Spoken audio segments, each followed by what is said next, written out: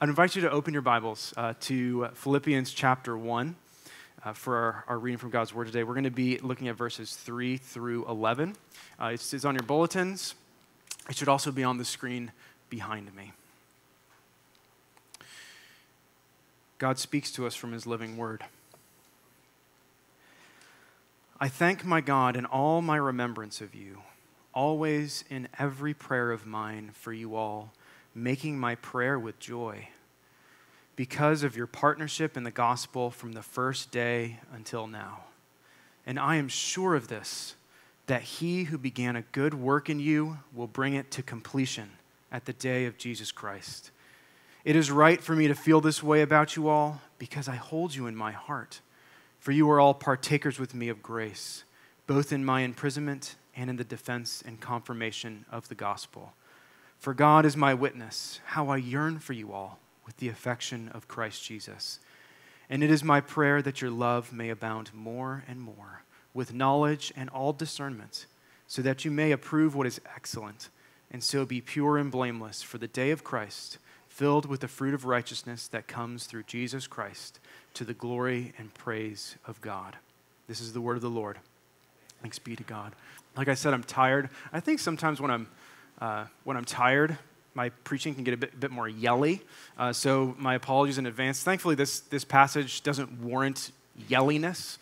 Back in 2014, I did a fellowship, like an academic fellowship for a semester following after I graduated from college. And I lived in this house with 15 other folks who were my age. We're all in like our early to mid, some in our late 20s. And it was, we all lived in a house together, studied books together. It was a lot of fun. And we became really good friends. And one of the things that we did to become really good friends is we did hot seat. We played hot seat, which is when someone would sit in a seat in front of all the other folks in our class, and everyone else in the class could ask them any question for when it was like a 15 minutes or 20 minutes or something, and you can ask them anything. And it was a lot of fun, and in our 20s, asking, have you had girlfriends, boyfriends before? Why are you part? Why are you part of that theological tradition? It was a really fun time. But I made a suggestion to that group with a game of hot seat, where I said, hey, how about after our time of hot seat asking people questions, what if we did a few minutes of where people in the audience, since we have become good friends, where we encourage the person and we give that person compliments who's up front, just encourage them. And I was vetoed. People were not interested in doing that at all. More than one person said, they were like, I would much prefer you to ask me any question than for these people here to look me in the eye and give me compliments. That would make me way more uncomfortable. And why are we like this? It's really, it's like, there's some, I bet there's a lot of people in this room who are, and honestly, now that I'm 10 years past that, I actually really get it. Like, if I were to sit here and be like, all right, and everyone's going to now say compliments at me, it'd be really uncomfortable. Or if I were to have you come up and do that, you'd probably be like, oh, fidgety. I don't know what it is about us, why that gives us the heebie-jeebies so much. Is it revealing that people don't really know us because they would compliment us in ways that we don't know or expect, or ways we're ashamed? Is there something about being encouraged that still feels like being judged in a way, even if it's positive? I'm not sure. And maybe some of you would know better than me. But I do know, I once heard a wise pastor say that there's nobody in the church who is suffering because they have been encouraged too much. Nobody. It's a really rare thing to have someone in your life who will look you in the eyes and who will say, I really appreciate that thing about you. And I would say it's a special joy of something that I get to do as a pastor. Paul, the author of this passage, as we've been now we're studying this short letter the Apostle Paul wrote to the church in Philippi. Paul, in this letter, he is not afraid to put the Philippians in the encouragement hot seat in the passage that we just read. The tone of this passage is just overwhelming joy and exuberance as he remembers them and prays for them. And as we look at this this short passage, this opening of this letter, I want to draw your attention to two things in these verses: Paul's encouragement and Paul's prayer. And in each of these things, we'll see Paul's heart, we'll learn about the Philippians' faithfulness, but most importantly, I think as we look at these two things, we'll see Christ, that Christ is faithful to begin a good work in us, bear fruit in us along the way, and bring us to completion at the final day, all for God's glory. I think that's what we're going to see. And this is what we, like Paul, should pray for the lives of others. So let's start with Paul's encouragement. The first three verses, verses 3 through 5. Look at those with me again. Paul opens by saying, "I thank my God in all my remembrance of you, always in every prayer of mine, for you all, making my prayer with joy." And as I read it again, can you hear the alls and the everys? He thanks God in all his remembrance of them. All the things he thinks about them, he's thankful. Always, in every prayer of his, for you all, for the entire church in Philippi, not just for his favorite folks at the church, his A squad, the good guys or something, for all of them. Imagine being in Philippi, hearing the reading of this letter as it's later, delivered and brought back, hearing this introduction. It would just hearing this introduction would be really encouraging. You think, hey, this guy, he thinks about us. He's really grateful for us. He hasn't forgotten about us. That's some of the beginning of his encouragement. Why is Paul thankful for them, according to verse 5? What does verse 5 say? He's because of your partnership in the gospel from the first day until now. So this partnership in the gospel that Paul is thanking the Philippian church for, it could just be referring to his camaraderie with them in mission. If you go back and read Acts 16, I mentioned this briefly in our sermon last week, you can see how the church in Philippi started. There were some adventures, to put it mildly. God provided and led in some big ways. And the Philippian church was, they were there for that. They were with Paul. They had adventures together in ministry. But this partnership in the gospel, it's most likely a reference to the Philippians' history of giving generous financial gifts in support of Paul and his ministry endeavors. And the Philippian church, they had been generous before. If you read elsewhere in the New Testament, if you look in 2 Corinthians chapter 8, 2 Corinthians 8, Paul is writing to a church that is wealthier than the Philippian church. And he has this kind of tortured passage where he's asking the Corinthian church to give. And the way that he motivates the Corinthian church to give, to support his ministry, support a collection that he's doing for the saints in Jerusalem, is he's like, hey, the Macedonian church, they gave far beyond their means. And he points at this other church that had been really generous in giving to the collection for the saints in Jerusalem. The Macedonian church, that's in reference almost surely to Philippi. That this poorer church in a poorer area of Greece had given really generously. That's what the Philippians are known for. That's what Paul thinks about, their partnership in the gospel. They've been repeatedly hospitable and generous toward him.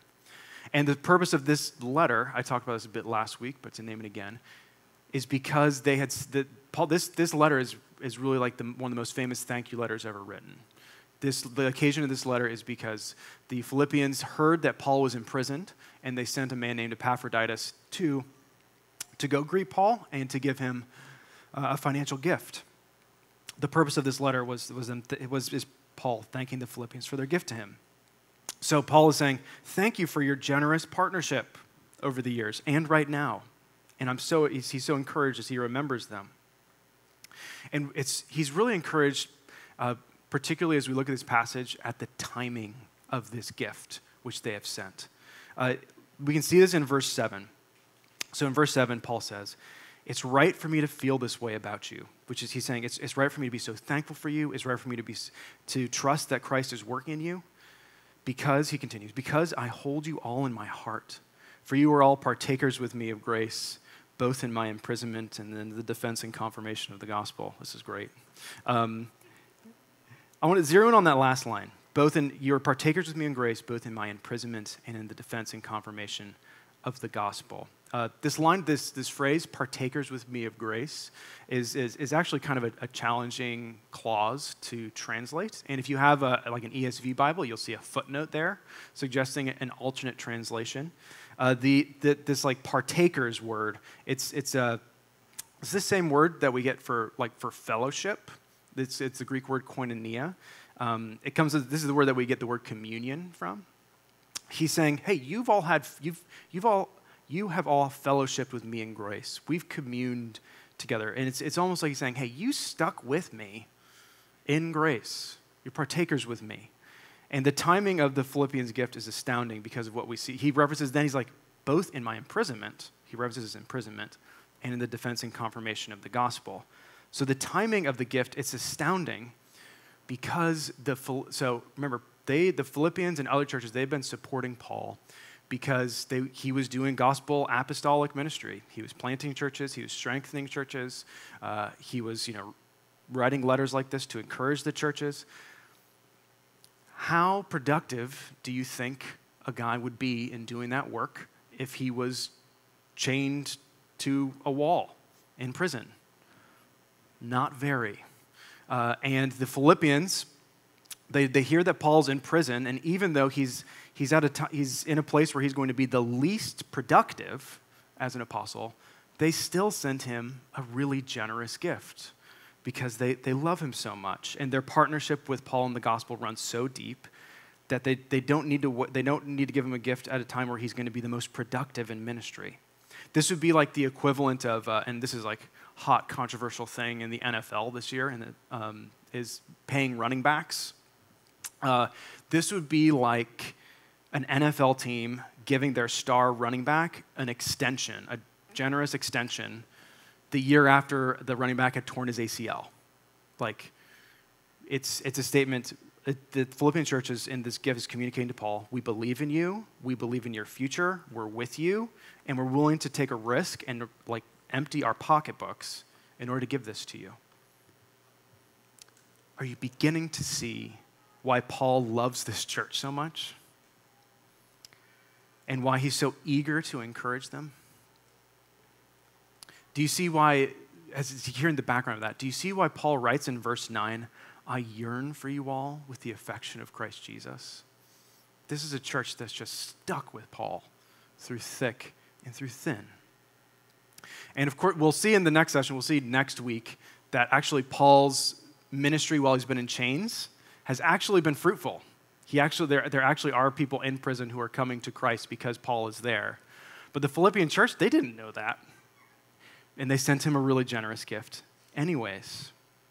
So there's more encouragement for the Philippians. Paul sees their generosity towards him at the least likely of times, and he encourages them. He names it. But the bedrock of Paul's encouragement to the Philippians, continue with our first point of encouragement, is in verse 6. And it's that Christ is working in them. Paul says this, and I am sure of this, that he who began a good work in you will bring it to completion at the day of Christ Jesus. I talked a lot yesterday in a room without a microphone, and I think my voice is starting to give out. So if I'm like making weird noises, I'm not choking up or crying. It's because my voice is starting to give out. I'm sure of this, that he who began a good work in you will bring it to completion at the day of Christ Jesus. He notes that the Philippians have been generous towards him, not just because they're nice people, not just because they're good folks, but because Christ, the one through whom the world was created, he's begun a good work in them. And that's why they're giving this gift. They're not just trying hard, but they're being used by God to bless. And not only that, looking at their kindness and looking at Christ, Paul tells them that the work that Christ began in them, that he's seeing now with this gift, it will be brought to completion at the end of all things, that Christ will continue growing this good thing he sees in them. And he will carry them through to the very end.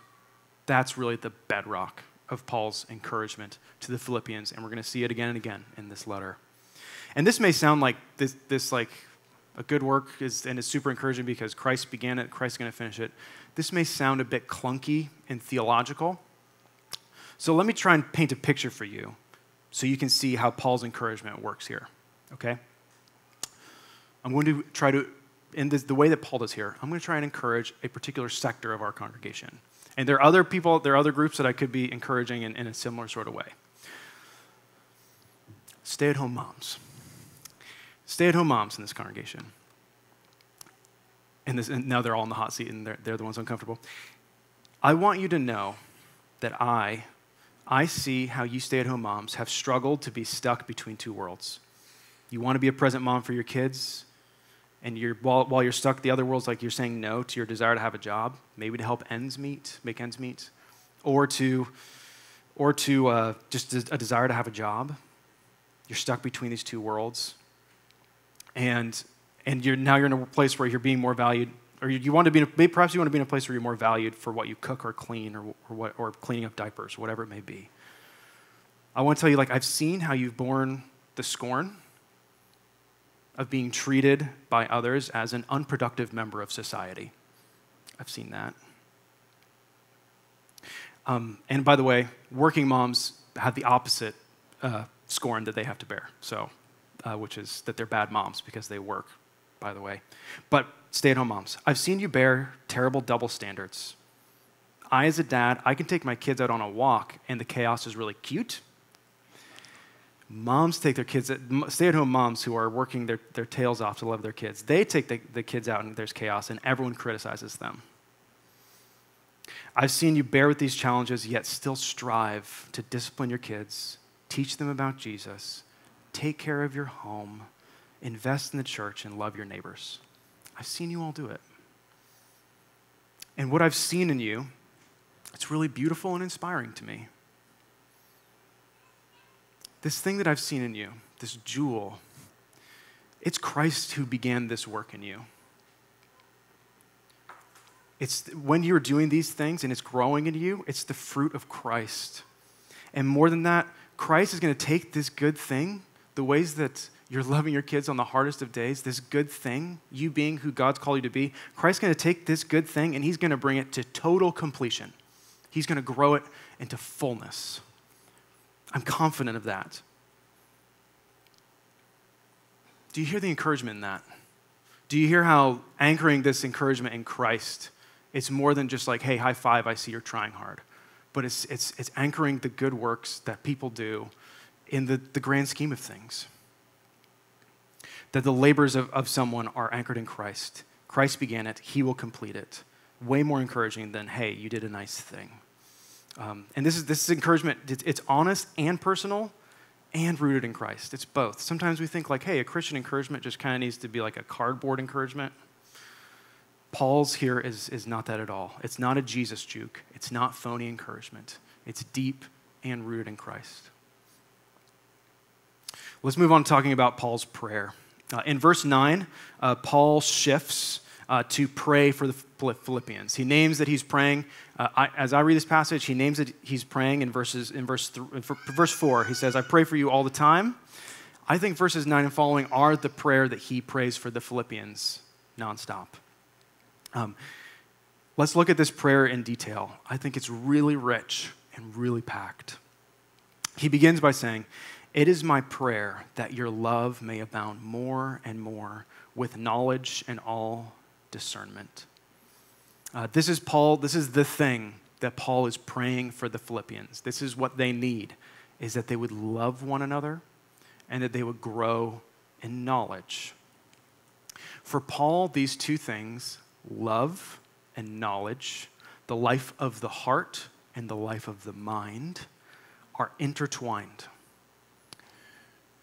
He does not pray for that they would just be pure and flawless in their doctrine, that they would know all the right things, yet produce no love. He doesn't pray that they would just be carefree, flippant with their love, loving anyone no matter what, and under any circumstances. But he says, no, he prays for a knowledge that's anchored and connected to the truth. For Paul, the head and the heart, the mind and heart, his mind and love are inseparable. And why is Paul praying for these things, for love and knowledge, for the Philippians? It's because they lack them in some ways. That's kind of behind the scenes here. We'll see this in the chapters ahead. This is a church that there are at least cracks of conflict and disunity in the church. So Paul praying for these things it's areas of their weakness where they need to grow. And we'll see this in chapter 2, where Paul will bring again these two things of love and knowledge in like his particular exhortations to the Philippians. He'll say, hey, look not only to your own interests, but to the interests of others. What does that sound like? It sounds like love each other and have this mind among yourselves. What does that sound like? Knowledge. Know, which is yours in Christ Jesus. Know what Christ has done for you. These things are tied together, love and knowledge. He prays that the Philippians will love one another more as they grow in knowledge of Christ. These things are interrelated. He continues, so that you may approve what is excellent, and so be pure and blameless for the day of Christ, filled with the fruit of righteousness that comes through Jesus Christ. Why does Paul pray that the Philippians would grow in love and knowledge? Because they lack it, I said. The ultimate purpose of him praying this, why he longs for this for the Philippians, is so that they will mature in what they approve of in accord with all godliness. So that as the day of Christ draws closer, the Philippians will be pure and blameless, which evidently that means they aren't pure and blameless, by the way. He prays this so that as the day of Christ draws closer, they will exhibit more and more fruit of being in Christ. In summary, the purpose of Paul's prayer here we see in this verse is the Philippians' sanctification. Sanctification's a $5 theological word. What it basically means is growing in right living before God and before others. Growing in loving God and loving your neighbor. This is Paul's hope for them. This is why he's praying for them, is so that they will be more sanctified. And a sidebar here on like Paul's desire, why he's praying this specific thing for them for their sanctification. A sidebar on this, I would know that like Paul's friendship here with the Philippians, his prayer for this is the distinction between Christian friendship and friendship that the world offers. Christian friendship, like Paul's with the Philippians, it has a goal in mind, and it's sanctification for the friend becoming more pure and blameless in preparation for the day of Christ. That's why we're in this together. And if I heard, I'll put myself in your guys' seats. If I would have heard that this point, what I just said right now in a sermon like 10 years ago, I would have rolled my eyes at hearing that. Like, doesn't it just feel like viewing friendship this way turns it into some weird spiritual leveling up game? Doesn't this feel fake? Like Ned Flanders from The Simpsons or something, wanting like you're friends so that the other person can be sanctified, grow in holiness. Like friendship, as the world offers, it can just feel so much more enjoyable and relaxed, right? Like, can't we just spend time together? What's the big deal? My counter to myself from 10 years ago, it would be an image.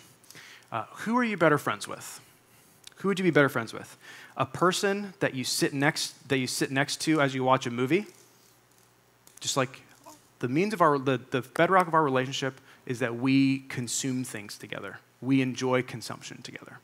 Are you better friends with a fellow moviegoer or a person you're going to war with? Someone with whom you share a mutual mission and you're watching each other's backs. And you making a mistake could have disastrous consequences, and vice versa. A fellow moviegoer or a brother in arms in a foxhole. Which one is a deeper, more profound friendship?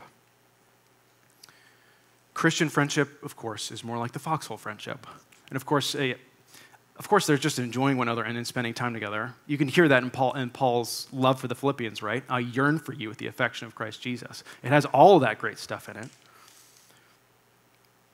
But Christian friendship it's actually deeper because there's a mission, there are stakes. It's important. seeking sanctification. In Christian friendship, hey, it only makes sense if God is real, if Jesus rose from the dead, and one day he'll come back to judge the living and the dead. If that's the case, then it makes sense for our friendship to be about sanctification. And besides, like I said, no one could accuse Paul of not just enjoying the Philippians. He writes later that he just wants to come and be with them.